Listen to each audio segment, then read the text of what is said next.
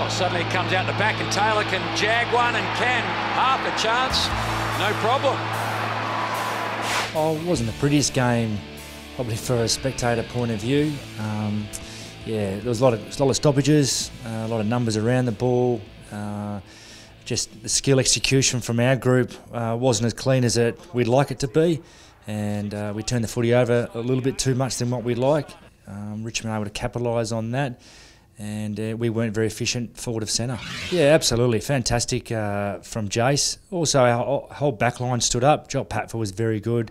Dan McStaney's second game. Dizzy Gardner came back, so for young men and young key defenders, for them to stand up on the G on a big stage was really important for our group and a good stepping stone in their development. Yeah, I spoke to them more pre-game. A lot of them hadn't experienced playing at the mecca of footy. It was a great taste for them. You know, it's where you play the big games, it's where finals are played, and that's where you aspire to play at the end of the year. So, yeah, as I said, great experience. We're down there again in a couple of weeks, which will be good for our group also.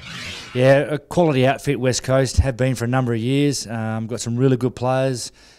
Yeah, got beaten by Sydney on their home deck last week, so it's a big road trip for them. We certainly have got to be bouncing back this week. Against a quality outfit. Yeah, the bloody thug. We might have to get like a Dane Zorko or maybe Squishy Taylor to play a bit more midfield time this week.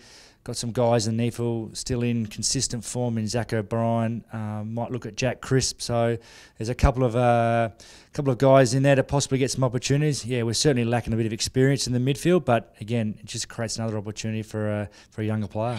Yeah, Saturday night footy here at the Gabba. Hopefully it's fine conditions, and yeah, we can get a big crowd coming up, supporting the group and getting us over the line.